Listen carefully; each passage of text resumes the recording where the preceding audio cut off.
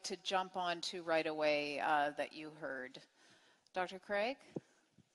Well, I was very heartened, Jordan, by your affirmation of the objectivity of moral values and duties. You said there are things that are unquestionably good and unquestionably evil, that these moral values are not things that are invented, but they are discovered.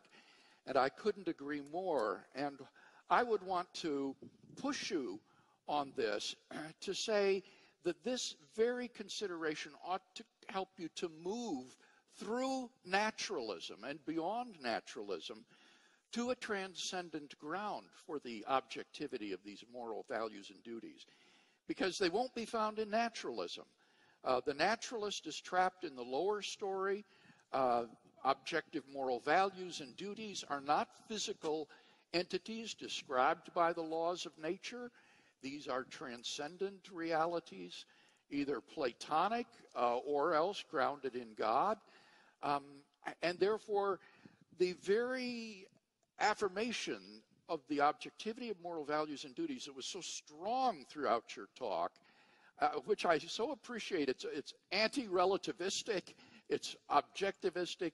I want to encourage you to push through that naturalism to finding a transcendent ground for these in theism. I think that's the most plausible moral theory that will enable us to affirm the objectivity of these moral values and duties.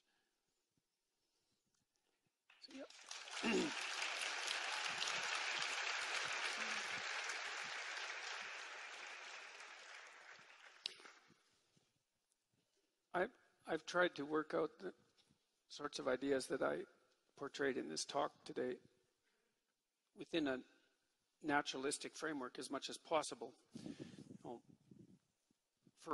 Because the naturalistic technique is so powerful, not least for that, but also because there's glimmerings in the scientific literature of the sorts of ideas that you portrayed when you mentioned that the evolutionary biologists are increasingly making the claim that morality is a biological adaptation. And I think you can make a very strong case for that, a much stronger case than has actually been made so far. I think there is a very sophisticated ethic that has evolved that we recognize as a consequence of the evolution of our cognitive and emotional structures. I think that recognition manifests itself in admiration. People are very imitative.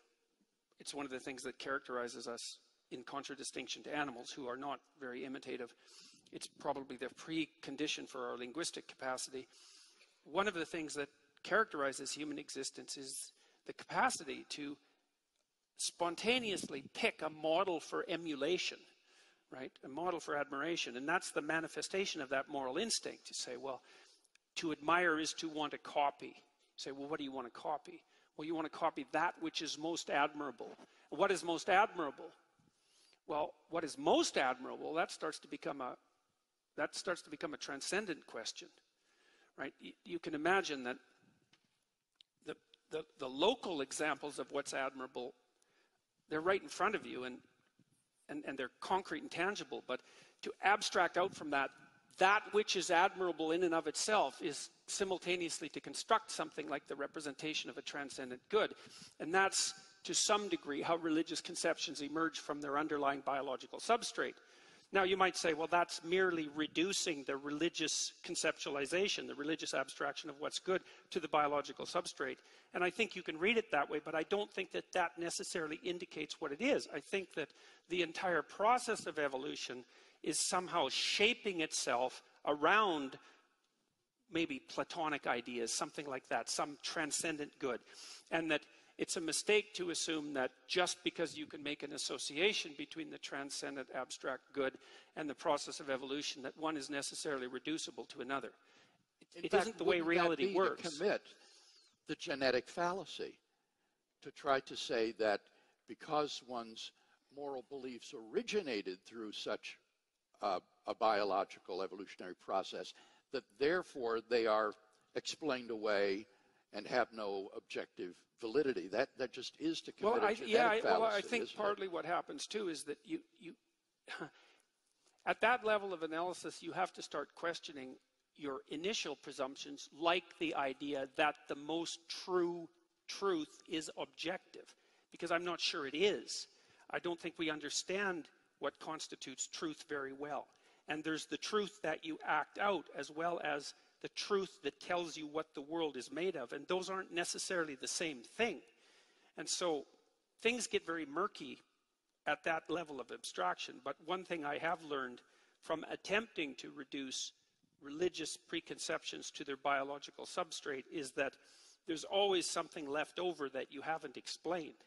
And it's not something trivial, because every time I look into what's left over, it turns out to be unutterably deep. And I get rid of some more of it, and the rest becomes unutterably deep. And so, yeah. Well. Okay. Thank you. Dr. Goldstein? Yeah. I believe just as strongly in objective moral truths. And I do, in fact, I completely reject your argument that it requires either a grounding in God or in some sort of Platonic ideals. There is an ancient argument, it goes back to Plato, Plato's Euthyphro, that tries to argue that, quite in my book successfully argues, that the addition of God really doesn't help with grounding morality. And this is Socrates asked a priest, Euthyphro, of the ancient Athenian religion, tell me, what is it that makes something good? And Euthyphro answered that God loves it. It's God's attitude, or the God's attitude, that makes it good. And Socrates asks, well, does God love the good because it's good, or is his loving it what makes it good? If it's the first, that God loves giving to the vulnerable, to the victims, to the orphan, to the widow, because it's good, then there is something independent in virtue of which God loves these actions that makes them good, and that constitutes the reason for the goodness. If God hates genocide and loves charity, then there is a reason in virtue of which God has these moral attitudes. And if God himself has no reason for it, if it's just whim, if it's caprice, then is that really satisfying our answer as to what makes good acts good and bad acts bad? That the addition of God doesn't ground things at all. It leaves it makes what seems to us mysterious and answers it with another mystery. So this is, an ancient argument repeated by Spinoza, repeated by Russell, repeated by people. And I would like to ask you how you answer the question. And the whole history of moral philosophy, from Spinoza, through Kant, through Rawls, through Tom Nagel, all these arguments have given completely naturalist arguments to try to ground morality. And they are, in fact, the kinds of arguments by means of which we've made progress, in fact. That all of the individual rights movements, anti-slavery and emancipation of women and on and on and on, have been made on the basis of completely naturalist arguments, taking it as elemental from something that we learned from our own lives, that we matter, and that if we want to answer what is it in virtue of which we matter, what we get to fairly quickly is it's in virtue of something that we share with everybody else. And this is the kind of arguments that have actually had real consequences in terms of emancipating and making real people's lives better ever since, I would say, the Enlightenment, actually. And so I guess my question to you is double. What do you say to the Euthyphro argument? How does God really help? And two, what do you say about the whole progress of moral philosophy, which has in fact been completely secular and has helped more people than, I'm not going to say than religion, I'm not going to say it. Like you want it to. But religion, believe me, has made a lot of people suffer as well. When you speak about Auschwitz, it's very hard for me not to cry. Every person of my generation in my family is named after a dead child who died there. So to me, this is extremely personal. My very name, Rebecca, is some child who died. So that this is, how does this come up? I don't know. I just had to say it. I'm sorry. Those are my two questions to you. Good. I'm really surprised. I'm really surprised to hear you trot out the old Euthyphro dilemma, because this has been answered over and over again by contemporary Christian philosophers like Robert Adams, William Alston, and others. The Euthyphro dilemma is a false dilemma. It posits two non-mutually exhaustive choices. Either the gods love something because it is good, or it is good and therefore they love it. The theistic alternative to the Euthyphro dilemma is that something is good because it is identical with God. God is the good. God is what Plato referred to as the good. So that the reason God wills something is because he is good. And his moral commands to us reflect the goodness of his own intrinsic moral nature. God is by nature essentially kind, loving, compassionate, fair, and so forth. And this completely resolves the Euthyphro dilemma because it's a third alternative to the question. Now, in terms of the second question you raise, the problem with all of these theories is that they can't justify their starting point. They just take it for granted that some sort of humanism is true, that there is something about human beings that is intrinsically morally valuable, but that's precisely, you see, what's called into question by naturalism. If the film of evolutionary history were rewound and shot over again, a very different sort of creature might have evolved from the evolutionary process with a very different set of values. And by what right would we be able to say, well, our values are the correct ones and yours are the wrong ones? It's all socially, culturally relative.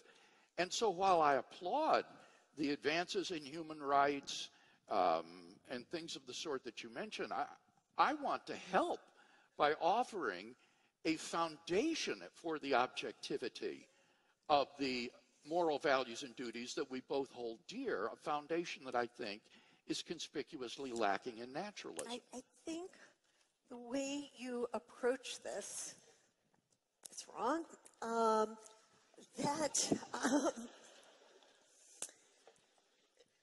There is a kind of transcendental argument, meaning, that kind of argument that is inspired by Kant, by Immanuel Kant, where we look at not an extra fact in order to justify something, but we look at the very conditions that make certain kinds of thinking possible. The categories of the mind. And this is how he tried to confront Hume's problem. We can't justify induction. David Hume had demonstrated this. There's no non-circular way to justify induction, and yet rational life depends on induction. We can't justify deduction, logic, non-circularly. How could one accept any argument for deduction if that was the very thing that is being called into question?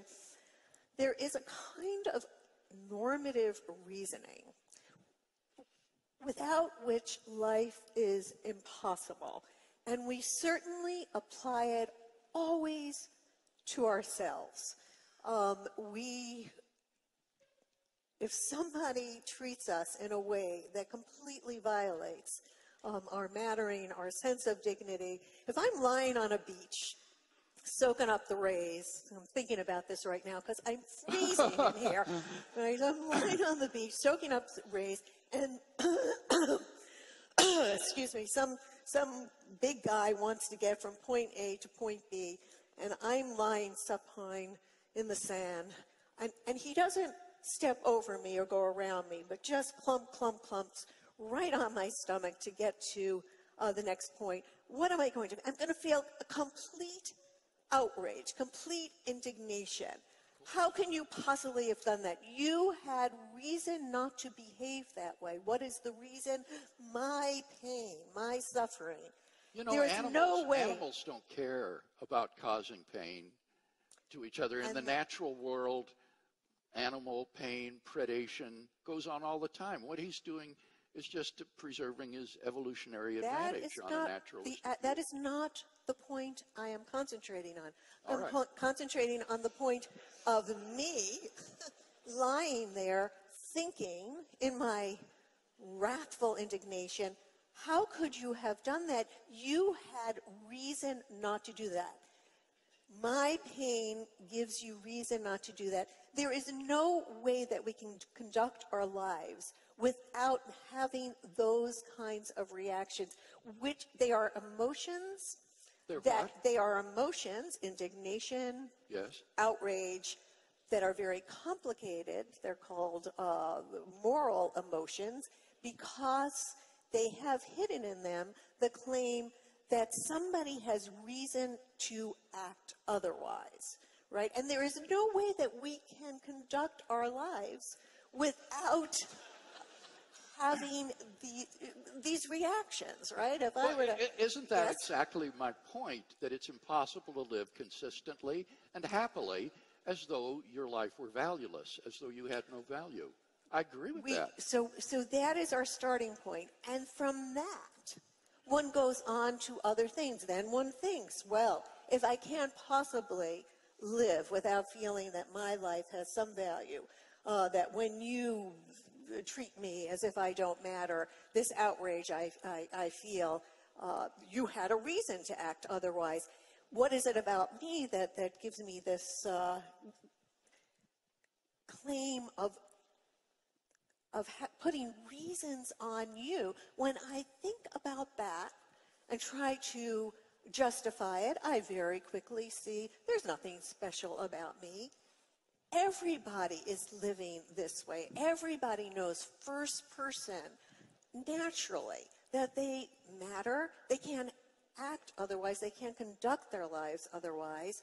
And that is what Spinoza called conatus, right? That this is a complicated emotion. It is, in some sense, what the genes would have a very complicated creature like us, who has self-reflection and reasons, would end up saying, I matter, and then ask, and why exactly do I matter?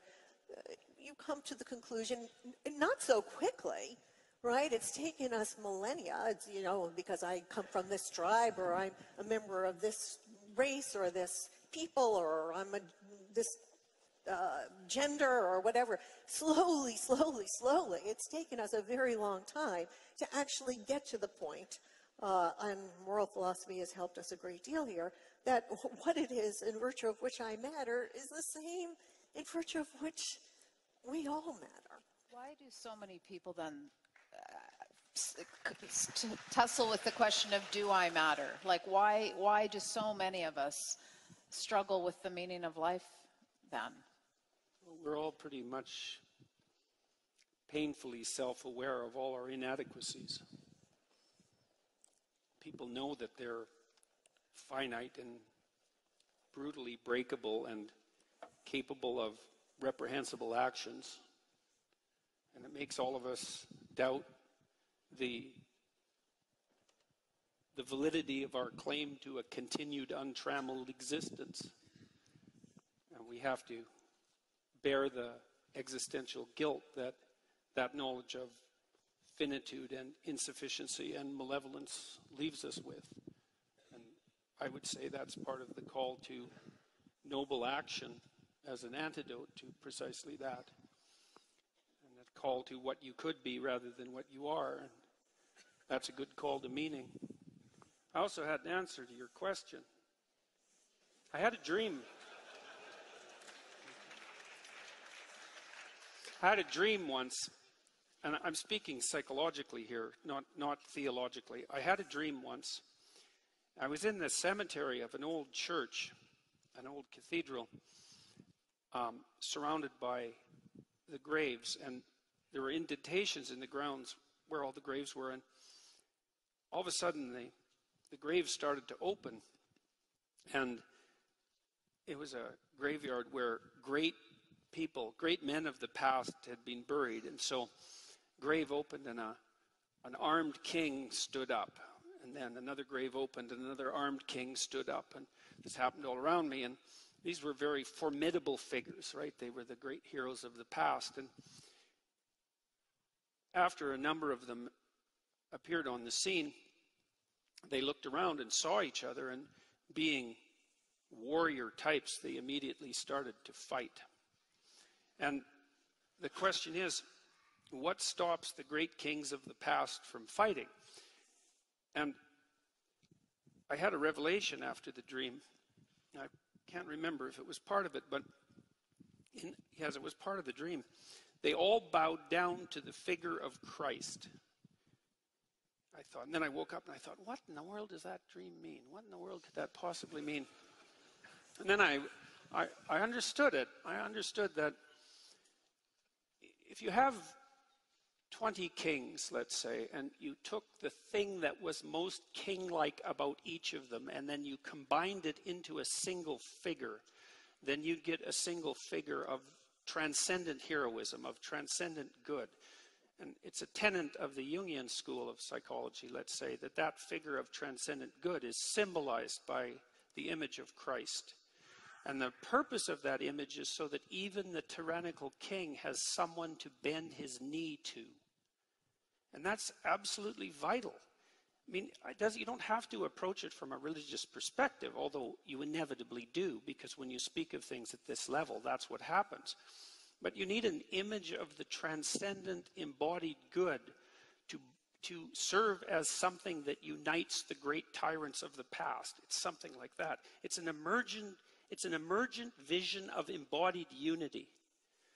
And it's a psychological necessity. It's a sociological necessity. And I think it bears very strongly on your question about why is it that people matter. It's the classic Western answer to that, the Judeo-Christian answer to that, is because you have a spark of divinity within you, and that divinity is a reflection of this transcendent good. And it's obligatory for me to recognize that in you, and vice versa, if we're going to inhabit the same territory without mayhem, peacefully, and with the ability to cooperate. Now, you might say, well, the mere fact that a transcendent image is necessary as a uniting figure doesn't prove the reality of that image. But I would say, well, yes, but it doesn't disprove it, and it strongly hints at something more profound, especially when you also ally it with the observation that the encounter with something truly admirable produces the instinct of awe. And that's not a rational instinct. It's an irrational instinct, but it's a marker that you're in the presence of something greater than yourself. And it's not something that you have voluntary control over. It's something that overtakes you. And it could easily be a reflection of the truth. Now, you can make a biologically reductionistic argument about that, but it starts to become extraordinarily difficult because you enter into the realm where these transcendent experiences of religious significance and awe are a phenomenological and psychological reality. And it's not easy to explain why that's the case. So, may I just say that I'm somewhat.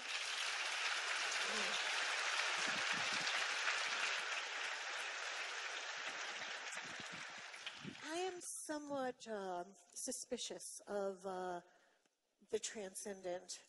Some things that make us feel part of something greater. What makes people matter is transcendent. You said that No, already. no. What? No. She I doesn't said I did believe not. in No. I said I was using a transcendental kind of argument, a la Kant. That is Transcendental transcendental. This is not. This is different from transcendence. Well, No, I if don't it's the believe in same trans- for everyone, it's transcendent because it transcends the individual.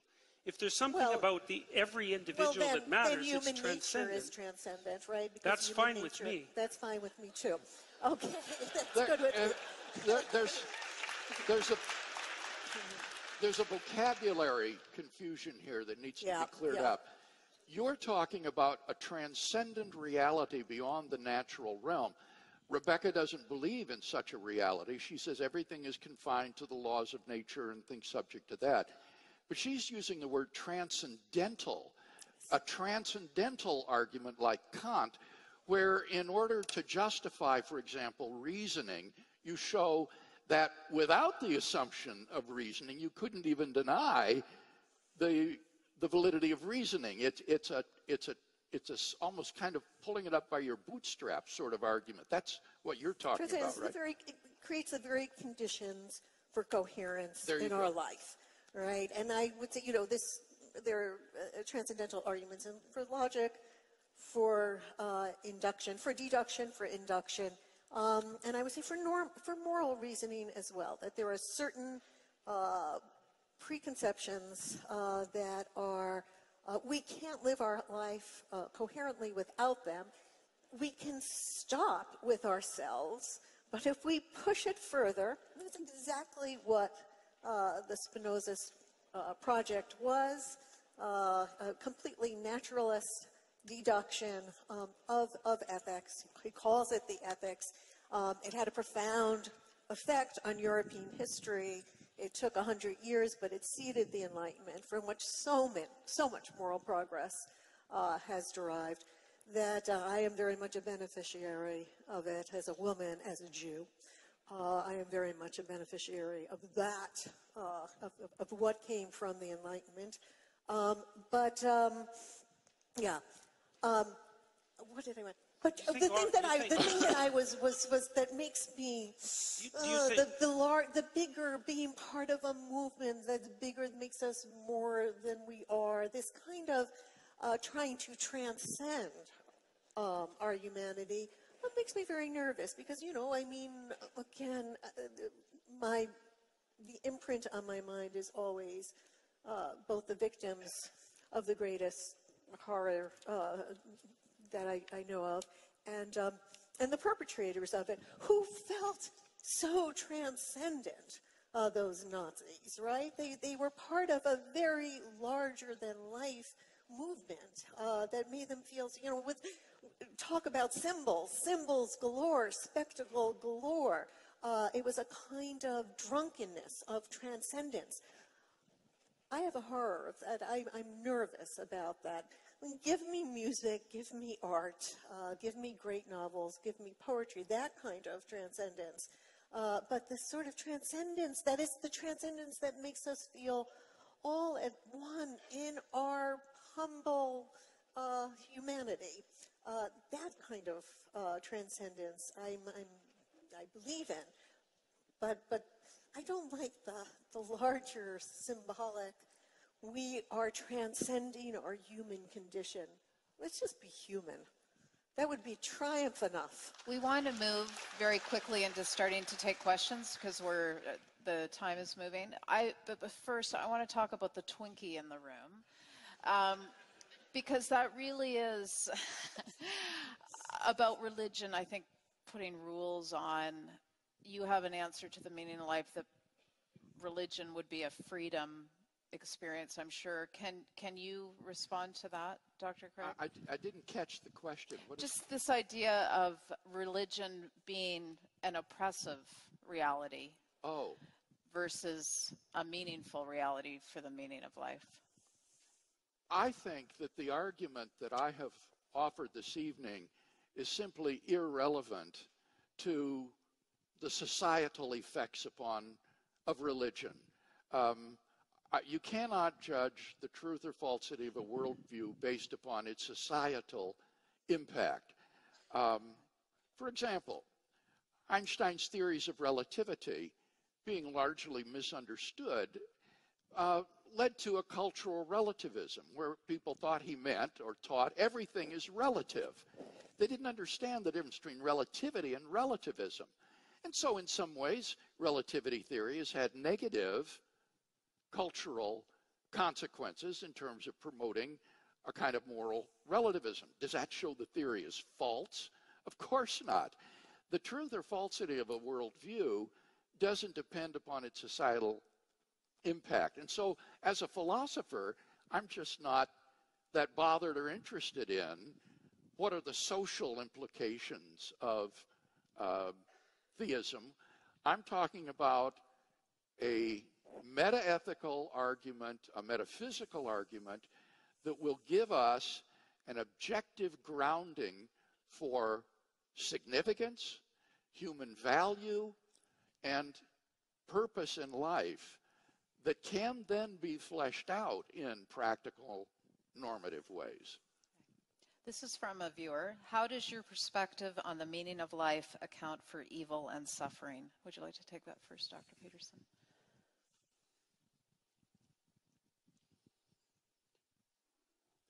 Well,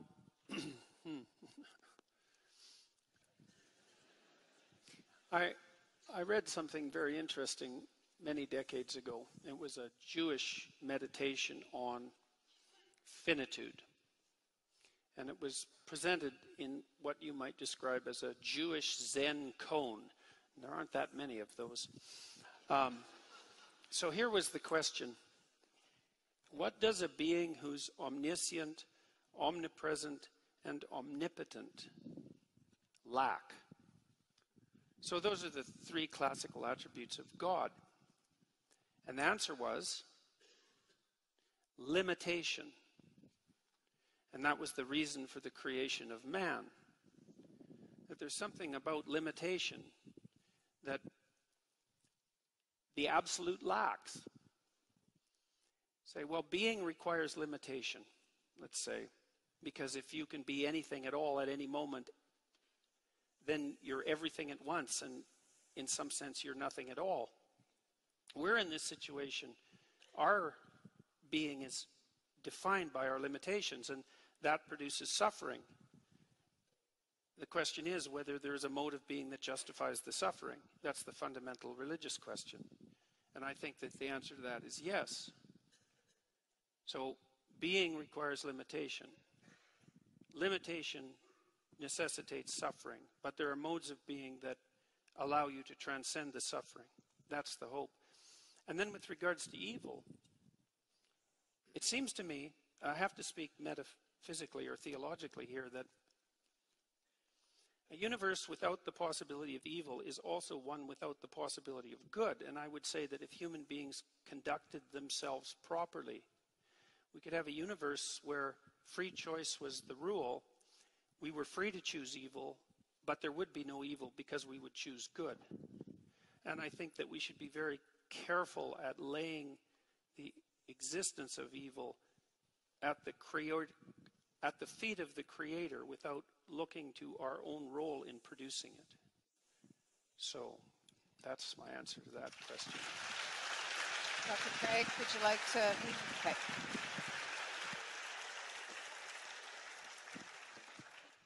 This is a question for you specifically, Dr. Peterson. Do you believe religions like Christianity have a role in the pursuit of discovering that which is opposite of evil? I think that that is what they are, fundamentally. I've spent a lot of time trying to understand the underlying narrative structure of the Bible, for example. It's a very strange collection of books, but it has a narrative structure. And the narrative structure is something like, well, people fell into history when they became self-conscious. And because they were self-conscious, conscious of their own limitations, conscious of suffering itself, they were also able to become and motivated to become resentful and cruel and bitter and homicidal and genocidal. And that's, I suppose, in some sense, the genesis of evil. Our life is bounded by suffering and tainted by malevolence. And there's a pathway through that. And as far as I can tell, the Bible, the entire Bible, is a meditation on the pathway through that. Now, it's not a meditation we understand because most of it's story. It's embedded in stories. And stories are the way that we transmit information that we don't yet understand. So, but I think that the Bible, properly understood, is the best, what would you say? It's the best set of instructions that we have to understand what it would mean to live a life that would enable us to bear suffering nobly and to constrain malevolence. That's what it looks like to me.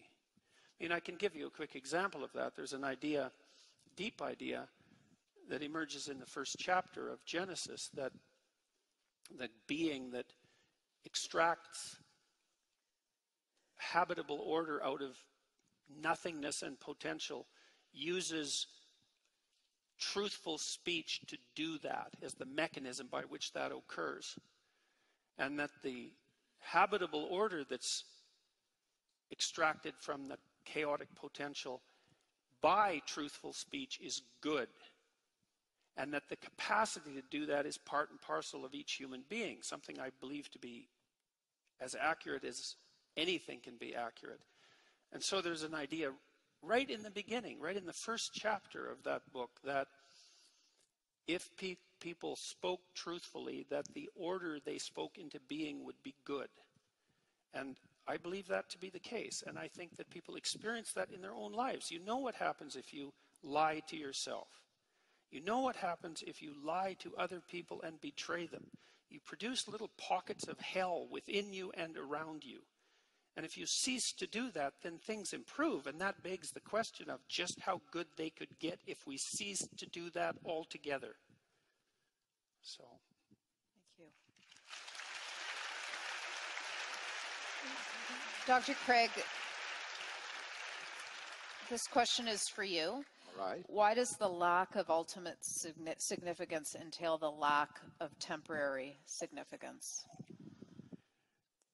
It seems to me that in order for something to be significant, to be important, it needs to make a difference. That's what it means to be significant. And so if no matter what you do, everything winds up the same, your choices are ultimately insignificant. That is to say, they're inconsequential.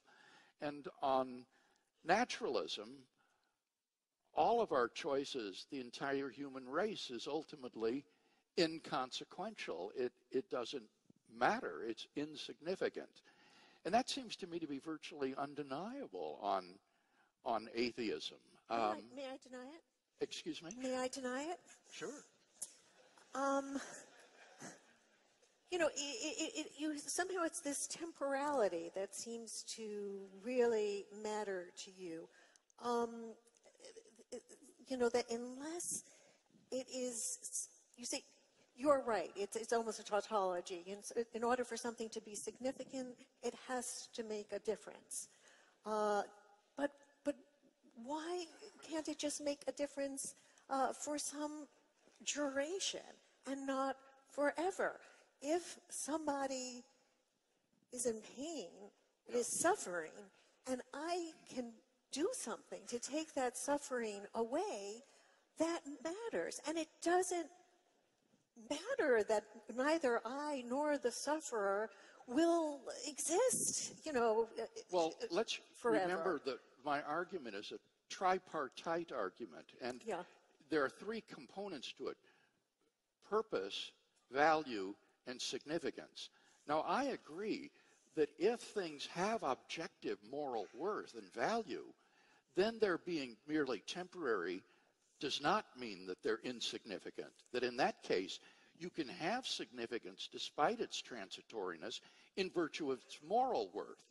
But my argument is that in the absence of God, there isn't any objective foundation for the affirmation of objective moral values and duties. These are simply illusions fobbed off on us by the socio-biological evolutionary process. And therefore, you can't rescue significance by appealing to the inherent moral worth of temporary things. If it were only the biological process, the evolutionary process, how could it be that through reflection, slowly, far too slowly, we actually can make progress, right? Everything. There's nothing more biologically determined than male dominance over women. Nothing is more, right? This is... Well, now wait, Rebecca. By what? By what? Yet, You underestimate women. we have our ways, but we are slowly, there's all sorts of behavior that is biologically determined, right? Xenophobia. I spent a lot of time in Africa observing the chimps. It was one of the most amazing experiences for me. I mean, I came back and I could only see, I came back to a conference, actually, and there were two men on either side of me. So this is my fate, this is my doom. They were arguing over me, and there was a little lady in between, and they were pointing their fingers and blah, blah, blah, and trying also to impress me a little bit. And all I could see was what I had just seen in Uganda, right? These men. I mean, among the bonobos and the chimps. Not bonobos. Oh, bonobos are entirely different. Bonobos are Fair female. enough, but the point is among that the chimps, the same sort of social behavior exhibited by Homo sapiens is already present in their primate relatives, like baboons and chimpanzees. Yes. And there is no reason to invest human morality with any more objective significance than that kind of behavior that evolution is programmed into other primate species because it's advantageous in the struggle for survival. It's just a herd morality. That is not how we progress. That's what not what? What civilization is, what moral progress is. Wait, where do you get the word progress? Oh, yes, I get the progress. A naturalistic worldview? I think on a naturalistic worldview, you would be justified in talking about moral change. But the word progress smuggles in a standard. No. But that's because you think on a naturalist basis, on a purely naturalist basis, there is no way to justify, to ground objective morality. That's what you, True. I mean, right. So since I don't buy that premise, I do think that one can talk about moral progress. Could I read you a quotation, and I want you to comment on it? Sure. Okay, and here's the... Before you do that, we are running out of time, as All much right. as I hate to say it. So please do that. Please do that. And then I'm going to ask you to each make a last statement. The scientific outlook has taught us that some parts of our subjective experience are products of our biological makeup and have no objective counterpart in the world. The tastiness of fruit and the foulness of carrion, the scariness of heights, and the prettiness of flowers are features of our common nervous system. And if our species had evolved in a different ecosystem, or if we were missing a few genes, our reactions could go the other way. Now, if the distinction between right and wrong is also a product of brain wiring, why should we believe it any more real? And if it is just a collective hallucination, how could we argue that evils like genocide and slavery are wrong for everyone rather than just distasteful to us? That's a statement by Steven Pinker.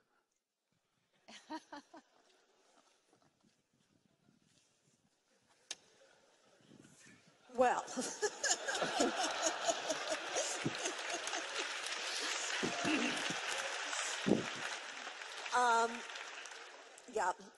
Steven Pinker clearly believes that we can make sense out of moral progress. And believes that we can ground morality on purely naturalist. We are creatures who offer reasons, right? We offer reasons. We reflect upon reasons. We reflect upon our own reactions. Certain of our reactions are biologically determined, but we reflect on them. And we can ask whether or not this is how we are not animals. This is how we are not chimps. We can ask whether these reactions are right. What gives us the right? Were I not myself, would I tolerate this in somebody else? We're able to rise to that level. Evolution has given us that capacity. It's given us language. It's given us self-reflection. It's given us the ability to contemplate points of view other than our own. That's what human intelligence is. And given that, and given certain reactions that we have that ground our lives, that without these reactions we could not even pursue our lives, we can ask, what is it? Am I special? Am I special that I have the right to ask you to treat me with dignity? Is there something cosmological? Do I cosmically play some special role? No. Obviously I don't. That's delusion. That's insanity. This is the kind of reasoning that biology has equipped us with, that allows us to go beyond the chimps that we descended from. Thank you. I'm going to ask each of you, and I'm going to ask you to start with this, Dr. Peterson, and this is how we will end this evening. I'm going to ask you to pretend you're speaking to a friend or maybe a young person who is struggling with finding meaning in life, and I'm just going to ask you to share what you would tell them, how you would encourage them as we end out.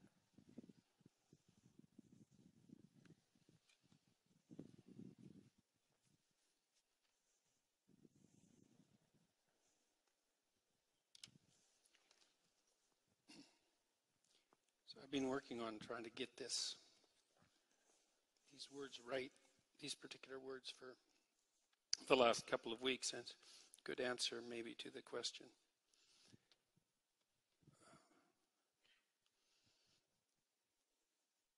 Being is suffering, tainted by malevolence. And so what's the meaning? There's pain to alleviate. There's chaos to confront. There's order to establish and revivify. And there's evil to constrain, not least in our own hearts. And that's meaning enough for everyone. Thank you.